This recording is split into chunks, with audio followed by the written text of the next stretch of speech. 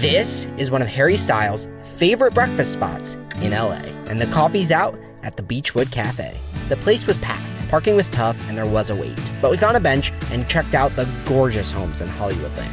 Then, we got the text that our table was ready and we made our way into this bohemian-style cafe. I ordered a Mocha Latte and a breakfast burrito with a side of potatoes. The eggs were gooey and creamy, while the potatoes had a perfect layer of crunch and seasoning.